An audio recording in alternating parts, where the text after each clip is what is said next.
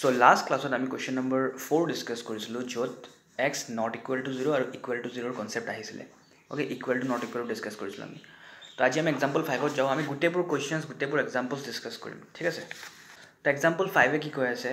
check the points where the constant function fx is equal to k যিকোনো number হ'ব পাৰে okay is continuous মানে একটা point উলাই দিয়া যোন কেটা পয়েন্টত এটো function fx is equal to k continuous হয় তো ফার্স্ট আমি অলপ কনস্ট্যান্ট ফাংশন ডিসকাস কৰো কনস্ট্যান্ট ফাংশন আমি আগতে ডিসকাস কৰিছিলো যেনেকুৱা suppose fx is equal to 2 okay এটো রাফ হয় fx is equal to 2 মানে তুমি x অথাই জি বহুৱা x কি কোৱা হয় ডোমেইন কোৱা হয় যোনটো ভ্যালু আহে তো ৰেঞ্জ কোৱা হয় তুমি x ৰ ভ্যালু জি বহুৱা ৰেঞ্জ হদাই কি আহিব 2 আহিব ওকে সো ইয়াৰ গ্ৰাফটো কেনেকুৱা হয় ইয়াৰ গ্ৰাফ হয় ইটো y is equal to 0 এটো হল y is equal to 1 এটো হল y is equal to 2 y is equal to 2 তুমি এটা লাইন ড্ৰ কৰিবা প্যাৰালাল টু দা x axis ইয়াৰ নাম হ'ব y is equal to 2 গুটে লাইনৰ নাম হ'ব y is equal to 2 এইটো হল আমাৰ এইটো ফাংশনৰ গ্ৰাফ আৰু আমি এটা আগতে ডিসকাস কৰিছিলো কি কনস্ট্যান্ট ফাংশন হদাই কন্টিনিউয়াস হয় আৰু এভৰি পয়েন্টত কন্টিনিউয়াস হয় ইয়াত সব কোটো এনেকুৱা পয়েন্ট নহয় যত মোৰ পেন উঠাব লাগে না গুটেবোৰ ফাংশনটো কন্টিনিউয়াসে হ'ব কনস্ট্যান্ট ফাংশন এটো আমাৰ কনস্ট্যান্ট ফাংশন তাৰ পাছত পলিনোমিয়াল ফাংশন এটা কি হয় হদাই কন্টিনিউয়াস হয় তো এতিয়া আমাৰ শো কৰিব লাগিব এটা এটো কে যে আছে কে যিকোনো এটা নম্বৰ হ'ব পাৰে y or y axis তে যিকোনো এটা নম্বৰ হ'ব পাৰে কে ইয়াত কে আছে সাপোজ তো ইয়াত মই এটা লাইন ড্ৰ কৰিম এটো লাইনৰ নাম কি হ'ব y is equal to k ইয়াৰ কথা পাতি আছে এটো যে ফাংশন এটো যে line y is equal to k এটো কন্টিনিউয়াস কোন কেটা পয়েন্টত হয় এটো হুদিছে কোৱেশ্চনত আৰু আমি জানো কি এটো গুটেবোৰ ৰিয়েল নম্বৰ যিকোনো পয়েন্ট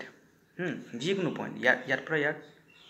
ইয়াত নেগেটিভ ইনফিনিটি পৰা পজিটিভ ইনফিনিটি মানে যিকোনো পয়েন্ট ইয়াত হদাই সব পয়েন্টত কন্টিনিউয়াস হ'ব বুকৰ পৰা লিখি আছো কিন্তু মই লাইনস কেটা বুজাই দিম হ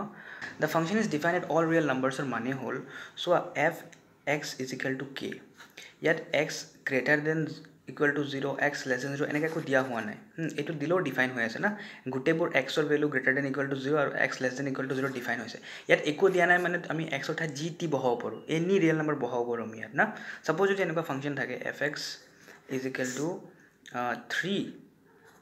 যেতিয়া x greater than 5 আৰু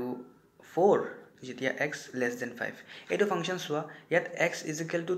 5 or define নাই এটো function x is equal to 5 or define হোৱা নাই কিকি সোয়া যেতিয়া x 5 তকে ডাঙৰ হ'ব তেতিয়া মই fx ৰ ভ্যালু 3 বহাব লাগিব আৰু x যেতিয়া 5 তকে সৰু হ'ব তেতিয়া মই fx ৰ ভ্যালু 4 বহাব লাগিব কিন্তু x যেতিয়া ইকুৱেল টু 5 হ'ব তেতিয়া মই fx ৰ ঠাইত কি বহাম এটো ডিফাইন হয় ঠিক আছে ইয়াকে কোৱা হয় x is equal to 5 to define নাই বিকজ x greater than 5 ৰ কাৰণে মই এটো ইউজ কৰিব কৈছে x less than 5 ৰ কাৰণে এটো ইউজ কৰিব দিছে কিন্তু x equal to 5 ৰ কাৰণে কি ইউজ কৰিব দিছে কৈ দিয়া নাই সো ইয়াক আমি ক'ব পাৰো এইটো function is not defined at all real numbers কিউকি x equal to 5 to define নাই ফাংশন কিন্তু এইটো function soya fx is equal to k এইটো গুটেবোৰ ৰিয়েল নম্বৰ ডিফাইন হৈছে এনে একো ৰেষ্ট্ৰিকশন নাই ইয়াত তুমি কি বহাব নোৱাৰা সব বহাব পাৰা ঠিক আছে একো দিয়া নাই ইয়াত সো ইয়াৰ কাৰণে এটা function is defined at all real numbers and by definition its value at any real number equals k এটো আনৰ meaning hall and by definition its value at any real number equals k এটো মানে হল তুমি ইয়াত G বহুৱা any real number ভাবা মই 5 বহাইছো এটো k দিব তুমি ইয়াত ভাবা 720 বহাইছা ইয়াতে এটো k দিব তুমি ইয়াত -3.2 ডেসিমাল নম্বৰ বহাইছা তেতিয়াও k দিব তুমি ইয়াত G বহুৱা any real number বহুৱা হদাই ফাংশনৰ value কি আহিব k আহিব এটোৱে কৈছে হা and by definition its value at any real number equals k okay so এতিয়া আমি কি লিখিম let c be any real number okay আমি c যোনটো র্যান্ডম রিয়েল নাম্বার হয় ইয়াত যদি কন্টিনিউয়াস উলাই যায় that means গুটেবোৰ real number continuous ওলাব ঠিক আছে আমি এনেকৈ কৰো so let c be any real number okay এটা ভালকে সোয়া আমি c চেক কৰিম c কেনেকা চেক কৰো আমি limit x tends to c fx এতিয়া সোয়া মই ইয়াত c ৰ তাত এনেকুৱা লিখিব দৰকাৰ নাই limit x tends to c negative fx या फिर limit x tends to c positive fx মোৰ এবিলাক লিখিব দৰকাৰ নাই কিয় দৰকাৰ নাই বিকজ মোৰ c লেফট হ্যান্ড সাইডৰ ডেফিনিশন বেলেগ ৰাইট হ্যান্ড সাইডৰ ডেফিনিশন বেলেগ নহয়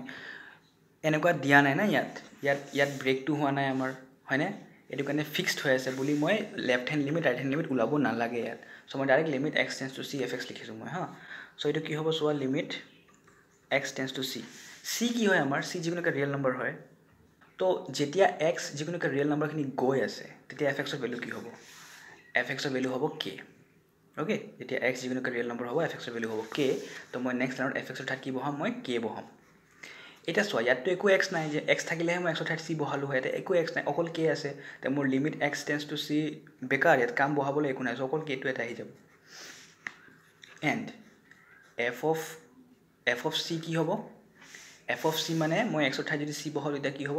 এক্সৰ তাত যি বহোৱা এনচাৰ কে আহিব okay so' F of C কে আহিব তুমি চোৱা আমি কি এতিয়া প্ৰুভ কৰিলোঁ signs limit x tends to C F x equal to F of C এইটো আমি যে প্ৰথম কিছুমান কুৱেশ্যনছ কৰিছিলোঁ প্ৰথম কুৱেশ্যনছ নিচিনা এইটো আমি কেতিয়া কৰোঁ যেতিয়া ডেফিনেশ্যন ব্ৰেক নহয় আমি অকল চিম্পল লিমিট ল'লে হৈ যায় limit left hand limit right hand limit ওলাব নালাগে এইটো ইকুৱেল টু এইটো হৈ গ'লে আমি ক'ব পাৰোঁ ফাংচন ইজ কণ্টিনিউছ চ' আমি এটা দেখাই দিছোঁ for any real number C for any real number C at every real number মানে হ'ল চি যিকোনো একটা ৰিয়েল নাম্বাৰ আছিলে আমি যিকোনো একটা ৰেণ্ডম ৰিয়েল নাম্বাৰত আমি প্ৰুভ কৰি দিছোঁ কি ফাংচন কণ্টিনিউছ হয় ডেট মিনছ একটা ৰিয়েল নাম্বাৰ যদি এইটো প্ৰুভ কৰিব পাৰোঁ আমি ডেট মিনছ গোটেইবোৰ ৰিয়েল নাম্বাৰত এইটো কণ্টিনিউছ হ'ব ইয়াৰ মানে কি হ'ল check the points ৱেৰ the constant function F x is equal to K is continuous মানে গোটেইবোৰ ৰিয়েল নাম্বাৰ লাইনত ফাংচনটো কণ্টিনিউছ হ'ব নেক্সট কুৱেশ্যনত যাওঁ আমি চোৱা নেক্সট ফাংচনটো হ'ল prove date the identity function or on real numbers given by fx is equal to x is continuous at every real number আমি যোৱাকালি ডিছকাছ কৰিছিলোঁ কি আইডেণ্টিটি ফাংচন আহিব আমাৰ তাত fx is equal to x ইয়াৰ মানে হ'ল তুমি x ঠাইত যি বহাবা ইয়াত এইটো আহি যাব মানে তুমি যদি f of 1 বহোৱা ইয়াত 1 আহিব দ্যাট মিনছ x যেতিয়া 1 হ'ব এইটো x ৰ ভেলু হয় না এইটো কিহৰ ভেলু হয় y ৰ ভেলু হয় এতিয়া x 1 হ'ব y 1 হ'ব ওকে 1 1 হ'ব 2 2 থাকিব ইয়াত 3 3 থাকিব Similarly, negative number organo same hobo. To me at minus f of minus 5 ki hobo. That minus 5 di bomo. So at minus 5 comma minus 5. Okay. Tapisot ki ase minus 4 minus 4. It's similarly mane x equal to y hobo yat. Yat y is equal to x is equal to y g koa. Kyunki etu y thake na. So y is equal to x hoy amar line. Etu graph keneko hobo. So 1 1 1 1 a2 2 2 a2 3 3 a2 Similarly 0 0 0 0 আহিব ইয়াত না 0 0 0 0 দি যাব negative 1 এটো negative 1 হয় negative 2 মানে চাব গ'লে বস্তুটো তেনেকুৱা হ'ব ওকে এটো লাইনৰ নাম কি হয় y is equal to x আমি যোৱাকালি কৰিছিলোঁ না এখিনি y is equal to x পাছত এটো y is equal to mod x ৰ গ্ৰাফ কৰিছিলোঁ না আমি mod x হোৱা লগে লগে এটো এখিনি উঠি গৈছিলে y is equal to minus x আহি গৈছিলে কিন্তু এটো simple y is equal to x গোটেইখিনি যাব ওকে তুমি চাও পৰা গ্ৰাফ দি পেলাই কি এটো ফাংচন কন্টিনিউয়াস হয় মানে ইয়াৰ গ্ৰাফ ড্ৰ কৰাৰ টাইমত তুমি পেন উঠাব লাগা নাই ওকে সো এটো ফাংচন আমি কন্টিনিউয়াস কেনেকা প্ৰুভ কৰিম সো ডেফিনিশন ব্ৰেক হোৱা নাই ডেফিনিশন ব্ৰেক নহলে আমি left hand limit right hand limit নুলা আমি সিম্পল কৰো okay solution So, amak koise fx is equal to x is continuous at every real number. Amak eko point diya nai ki check kora sun 3 te continuous hoy ase na nai 4 te continuous hoy ase nai. Suppose jodi amak kole hoy ki soa sun x is equal to 3 continuous hoy ase nai. Tete ami likhibo parlu hoy na limit x tends to 3 fx. Eto x tends to 3 kor pura ahile amak jo check koribo dibo tar pura ahe na. So eto question ot diya nai amak. So enko type of question ami koru let loilo. Let ekta number loilo c real number tat jot ami check korim. Okay, C যিকোনো একটা real number হবো ইয়াত আমি check কৰিম যদি ইয়াত continuous হয় that means every real number continuous হ'ব ঠিক আছে ওকে সো আমি লিখো এইটো কোৱেশ্চন মই এক্সাম্পল পুৰা লিখি আছো কিন্তু লাইন বাই লাইন মই বুজাই দিম okay the given function fx is equal to x is defined at all real numbers হসা হয় এটো fx is equal to x একো ৰেষ্ট্ৰিকশন দিয়া নাই কি ইয়াত তুমি 3 বহাব নোৱাৰা या 4 বহাব নোৱাৰা যি ৰিয়েল নাম্বাৰ আছে আমাৰ তাত সব বহাব পাৰো আমি ইয়াকে কোৱা হৈছে the given function fx equal to x is defined at all real numbers so let c be any real number okay let c be any real number limit x tends to c আমি left hand limit right hand limit কৰিব নালাগে because definition break হোৱা নাই x tends to c fx fx এর value কি হয় fx এর value হয় x এটা আমি চাব না লাগে কি fx এর ভ্যালু x কেতিয়া হয় আছে আমি জানো গোটেইবোৰ fx এর ভ্যালু x হয় কন্ডিশন নাই না তো সো ইয়াত এতিয়া মই x এর ঠাইত c বহাব লাগিব ইয়াত তো c and f of c কি হ'ব যদি f of x x আছে ইয়াত c বহাবা ইয়াত c আহিব তো since limit of x tends to c fx is equal to f of c. Since limit x tends to c, fx is equal to f of c for any real c, যিকোনো real c কাৰণে এইটো সঁচা হয়, আমি ক'ব পাৰোঁ কি the function f is continuous at every real number. ঠিক আছে, so last part to চোৱা. Since limit x tends to c, fx is equal to f of c for any real s, যিকোনো একটা real x কাৰণে এইটো সঁচা হয়, therefore আমি ক'ব পাৰোঁ the function f is continuous at every real number. c যিকোনো এটা real number আছিলে ইয়াত continuous ওলাই গ'ল, that means গোটেইবোৰ real number continuous হ'ব. okay, এতিয়া আমি একটা বস্তু লিখোঁ. ইয়াত আমি কি গম পাইছোঁ, ইয়াত আমি গম পাইছোঁ কি যেতিয়া আমাৰ কুৱেশ্যনত দিয়া নাথাকিব কি চেক কৰাচোন x is equal to 2, x is equal to 3 তে যেতিয়া এইটো বস্তু দিয়া নাথাকিব তেতিয়া আমি কি কৰিম, তেতিয়া আমি এজিউম কৰি ল'ম c এটা ৰিয়েল নম্বৰ বুলি এজিউম কৰি ল'ম আৰু c তে প্ৰুভ কৰি দিম. c তে যদি প্ৰুভ হৈ যায় তেতিয়া আমাৰ বস্তুটো ঠিক হ'ব, আমাৰ কণ্টিনিউয়াছ হ'ব. এতিয়া কথাটো হ'ল এইটো ফাংচনৰ ডেফিনেশ্যন ব্ৰেক হোৱা নাই, দ্যাট মিনছ মই অকল c ল'ব পাৰোঁ এটা ৰিয়েল নম্বৰ c. তো c মই এইটো ষ্টেপ কৰিলে মোৰ এনসাৰ ওলাই যাব. কিন্তু সাপোজ যদি আমাৰ তাত কোৱেশ্চন থাকে কি fx is equal to suppose 3x যেতিয়া x greater than equal to 0 আৰু 2x square suppose যেতিয়া x less than 0, ইয়াত দেখি পাই আছা কি ইয়াত আমাৰ ফাংচনৰ ডেফিনেশ্যন ব্ৰেক হৈ আছে 0 তে. fx ৰ ভ্যালু 0 या 0 তকৈ ডাঙৰ বেলেগ ভ্যালু আৰু 0 या 0 তকৈ সৰু fx ৰ ভ্যালু বেলেগ হয়. তো বিকজ দ্য ডেফিনেশ্যন ব্ৰেক হৈ আছে আৰু আমাক যদি এইটো কুৱেশ্যন সোধে কি চেক কৰাচোন ইয়াত কণ্টিনিউয়াছ হয় নে নহয়, তো আমি ইয়াত যেতিয়া লেট চি ল'ম না, চি যেতিয়া আমি প্ৰুভ কৰিব ট্ৰাই কৰিম, ইয়াত চি অকলে আমি এইটো প্ৰুভ কৰিলে নহ'ব, গতিকে চি তিনিটা ভেলু আছে ইয়াত. কি ভেলু আছে, প্ৰথম ভেলু হ'ব চি লেছ দেন 0 যেতিয়া এইটোত ফ'ল' কৰিব, ছেকেণ্ড ভেলু হ'ব চি ইকুৱেল টু 0. আমি ইয়াত চেক কৰিব লাগিব গোটেইবোৰ ৰিয়েল নম্বৰ যোনটো 0 তকৈ সৰু হয় কি তাত কণ্টিনিউয়াছ হ'ব, এইটো চেক কৰিব লাগিব. আৰু গোটেইবোৰ ৰিয়েল নম্বৰ যোনটো ইকুৱেল টু 0 হয়, অবভিয়াছলি একটা ৰিয়েল নম্বৰ হয় যোনটো ইকুৱেল টু 0 হয়, এইটো 0 হয়, আৰু এটা হ'ব চি গ্ৰেটাৰ দেন 0, গোটেইবোৰ ৰিয়েল নম্বৰ যোনটো 0 পৰা ডাঙৰ হয়. চ' তিনিটা কেছ আহিব তেতিয়া আমাৰ, আৰু তিনিটা কেছ যদি কণ্টিনিউয়াছ ওলায় ডেট মিনছ আমি ক'ব পাৰোঁ এইটো ফাংচনটো গোটেইবোৰ ৰিয়েল নম্বৰ লাইনত কণ্টিনিউয়াছ হয়. আৰু ইয়াৰ পৰা যদি এটা যদি ডিছকণ্টিনিউয়াছ ওলাই যায় তে আমি ক'ব পাৰোঁ ঠিক আছে এইটো ফাংচনটো গোটেইবোৰ জেগাত কণ্টিনিউয়াছ হয়, কিন্তু খালি একটা ভেলু চি লেছ দেন 0 না, তো এক্স লেছ দেন 0 যেতিয়া হ'ব তেতিয়াহে বস্তুটো ডিছকণ্টিনিউয়াছ হ'ব. ওকে, ডেফিনেশ্যন ব্ৰেক হ'লে আমি তিনিটা কেছ কৰোঁ. আৰু কিউকি আমাৰ এইটো কুৱেশ্যনত একো ডেফিনেশ্যন ব্ৰেক হোৱা নাই, simple F x equal to x আছিলে, এইটোত চাব দিছিলে কণ্টিনিউয়াছ হয় নে নহয়, ইয়াত আমি চি লেট কৰিছোঁ. আৰু তেতিয়া আমি চিম্পল যোনটো মেথড হয় আমাৰ প্ৰথম যোনটো মেথড শিকিছিলোঁ এই চিম্পল মেথড দি আমি প্ৰুভ কৰিলোঁ. অ'কে, চ' এটা বস্তু লিখি আছোঁ মই ইয়াত, when we are not given any point, যেতিয়া আমাক একো পইণ্ট নিদিয়ে, চেক কৰাচোন x is equal to 3, x is equal to 4, একো পইণ্ট নিদিয়ে. Example check at x is equal to 3, x is equal to 0, etc. এনেকুৱা যেতিয়া আমাক একো কুৱেশ্যনত দিয়া নাথাকে তেতিয়া আমি কি কৰোঁ, we try to check at x, we try to check at a random real number x is equal to c. এইটো x is equal to c আমি যিকোনো এটা ৰিয়েল নম্বৰ চুজ কৰিলোঁ তাত আমি প্ৰুভ কৰিব বিচাৰোঁ, তাত যদি কণ্টিনিউয়াছ হৈ যায় ডেট মিনছ ঠিক আছে এইটো গোটেই ফাংচনটো কণ্টিনিউয়াছ হয়. এতিয়া আমি আৰু এটা বস্তু ডিছকাছ কৰিছিলোঁ, যদি বাই চান্স ফাংচনৰ ডেফিনেশ্যন ব্ৰেক হয় তেতিয়া চিৰ তিনিটা কেছ হ'ব, কেছ 1, কেছ 2, কেছ 3. এতিয়া আমি এইটো কুৱেশ্যনটো এতিয়া গম পাম. এক্সাম্পল 7 কৰোঁ. এতিয়া আমি এক্সাম্পল 7 কৰোঁতে বস্তুবোৰ ক্লিয়াৰ হৈ যাব. চ' এইটো কুৱেশ্যন আমি আগত কৰিছিলোঁ, F x is equal to mod x আমি প্ৰুভ কৰিছিলোঁ. অ'কে, কিন্তু আমাক সুধিছিলে কি প্ৰুভ কৰা কণ্টিনিউয়াছ হয় নে নহয় at x is equal to 0. Okay, চ' এইটো কুৱেশ্যন কি কৈছে, is the function define by F x is equal to mod x A continuous function. আমাক সুধিছে কি এইটো কণ্টিনিউয়াছ হয় নে নহয়. চ' আমাক ইয়াত একো পইণ্ট দিয়া নাই, চেক কৰাচোন এক্স ইজ ইকুৱেল টু 0 या এক্স ইজ ইকুৱেল টু 3, একো পইণ্ট দিয়া নাই. চ' আমি ইয়াত কি কৰিম, চি এজিউম কৰিম না, চিতে প্ৰুভ কৰিব ট্ৰাই কৰিম. বাট তুমি গম পোৱা আমি ডিছকাছ কৰিছিলোঁ কি F x is equal to mod x হোৱাৰ মানে হ'ল এক্স যেতিয়া x greater than equal to 0 হয়, মাইনাছ এক্স যেতিয়া এক্স লেছ দেন 0 হয়. ডেফিনেশ্যন ব্ৰেক হৈ আছে, মিনছ এক্সৰ তিনিটা ভেলু হ'ব ইয়াতে. এটা এক্সৰ ভেলু হ'ল এক্স গ্ৰেটাৰ দেন 0 এইটো, এটা হ'ব এক্স ইকুৱেল টু 0, এটা হ'ব এক্স লেছ দেন 0. তিনিটা ভেলু আহিব এক্সৰ, ঠিক আছে না. এই দুটা ভেলু ইয়াৰ পৰা আহি আছে, এটা ভেলু ইয়াৰ পৰা আহি আছে. তো আমি চিও তিনিটা ভেলু হ'ব. অ'কে না, এইটো বস্তু বুজিব ট্ৰাই কৰোঁ. ডেফিনেশ্যন ব্ৰেক হ'লে চি তিনিটা ভেলু আহিব. Okay, the function is defined at all real numbers. কিয় ডিফাইন অল ৰিয়েল নাম্বাৰ্ছ কি কি চোৱা গোটেইবোৰ এক্সৰ ভেলু যোনটো 0ৰ পৰা ডাঙৰ তাৰ কাৰণে এফএক্সৰ ভেলু এক্স আছে গোটেইবোৰ এক্সৰ ভেলু যোনটো 0ৰ পৰা ইকুৱেল তাৰ কাৰণে এফএক্সৰ ভেলু এক্স হয় আৰু গোটেইবোৰ এক্সৰ ভেলু যোনটো 0ৰ পৰা সৰু তাৰ কাৰণে এফএক্সৰ ভেলু এক্স দ্যাট মিনছ গোটেইবোৰ নাম্বাৰ লাইনত আমাক ডিফাইন আছে না ইয়াৰ কাৰণে এটা ভেলু আছে এইটো হ'ল এইটো ভাবা 0 হয় না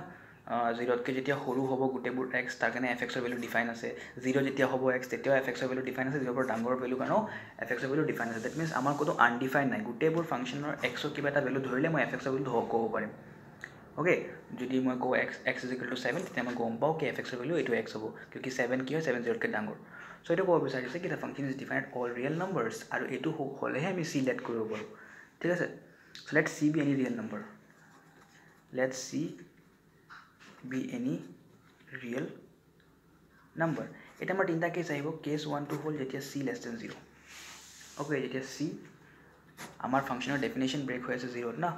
এইখিনি এটা ডেফিনেশ্যন আছে এইখিনি ডেফিনেশ্যন আছে তো প্ৰথম কেছত কি হয় চি ইয়াত বহি আছে ক'ৰবা ইয়াত চাওঁচোন কণ্টিনিউছ হয় নে নহয় ইয়াত চেক কৰিবৰ কাৰণে মই চি বুলি লৈছোঁ চি এটা নম্বৰ হয় যোনটো 0ৰ পৰা সৰু হয় চি লেছ দেন 0 তুমি চোৱা চি লেছ দেন 0ৰ কাৰণে আমাৰ ফাংচনৰ ফিক্সড এটা ডেফিনেশ্যন আছে হয়নে চি মানে চি লেছ দেন 0 মানে চি এক্স হ'ব এক্স লেছ দেন 0 এক্সৰ ভেলু চি বুলি আমি লেট কৰিছোঁ চেক কৰিবৰ কাৰণে যেতিয়া এক্স লেছ দেন 0 হয় তেতিয়া আমাৰ ফাংচনৰ এটা ফিক্সড ডেফিনেশ্যন আছে ফিক্সড ডেফিনেশ্যনটো কি হয় মাইনাছ এক্স অ'কে গোটেইবোৰ মাইনাছ এক্স হ'ব মানে আমি এনেকৈ ক'ব পাৰোঁ এইটো হ'ল y is equal to x এইটো হ'ল y is equal to minus x হয় না তো এইটো আছিলে আমাৰ এক্স লেছ দেন 0ৰ ভেলু মানে ইয়াত এবাৰ আমি চি ল'ম প্ৰথম চি ইয়াত লৈ আছোঁ আমি তো চোৱা ইয়াত যেতিয়া মই চি ল'ম ইয়াত গ্ৰাফটো ফিক্সড হয়নে এইখিনি 0তকৈ কম জেগাতে গ্ৰাফটো ফিক্সড হয় চ' বিকজ এইটো এৰিয়াতে গ্ৰাফ ফিক্সড হয় চ' এইটো এৰিয়াত প্ৰুভ কৰিবৰ কাৰণে মোৰ left hand limit right hand limit ল'ব নালাগে যেতিয়া মই এইটো পইণ্টত চেক কৰিম না এক্স ইজ ইকুৱেল টু 0 या फिर চি ইজ ইকুৱেল টু 0 যেতিয়া মই চেক কৰিম তেতিয়াহে ইয়াত মোৰ left hand limit right hand limit ল'ব লাগিব because x is equal to 0 definition brake হৈ আছে okay but C less than 0 definition break हुआ ना या फिर x less than 0 definition break हुआ ना এইখিনি গোটেইবোৰ এৰিয়াতে আমাৰ এফএক্সৰ ভেলু ফিক্সড হয় এফএক্সৰ ভেলু কি হয় মাইনাছ এক্স এইটো গোটেইবোৰ নেগেটিভ যেতিয়া এক্স নেগেটিভ হয় না চ' এইটো কাৰণে চি লেছ দেন 0 লোৱাৰ টাইমত মোৰ left hand limit right hand limit ল'ব নালাগে অকল মোৰ চি ইজ ইকুৱেল টু 0তেহে মোৰ লেফ্ট হেণ্ড ৰাইট হেণ্ড ল'ব লাগিব বিকজ 0ৰ লেফ্ট হেণ্ড ছাইডত বেলেগ ডেফিনেশ্যন 0ৰ ৰাইট হেণ্ড ছাইডত বেলেগ definition okay so' C less than 0 হ'লে মই কি লিখিম limit x tends to C F x is equal to limit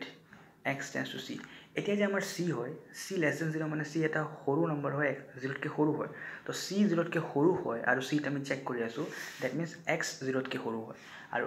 x যেতিয়া 0তকৈ সৰু হ'ব তেতিয়া আমাৰ এফ এক্সৰ ভেলু কি হয় মাইনাছ এক্স তো মই ইয়াত এফ এক্সৰ ঠাইত কি লিখিম মই মাইনাছ এক্স বুলি লিখিম চ' ইয়াত তুমি এক্সৰ ঠাইত চি বহাব লাগিব চ' তুমি মাইনাছ চি বহাই দিয়া okay and F of x কি হয় এফ অফ চি কি হ'ব এফ অফ চি কি হ'ব क्योंकि एफ ऑफ एक्स आमक minus x the so F of सी आमक सी माइनस सी दी ओके माइनस सी आई सो आम कब पारो since U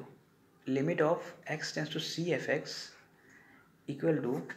F of C therefore आम कब पारो F is continuous at all points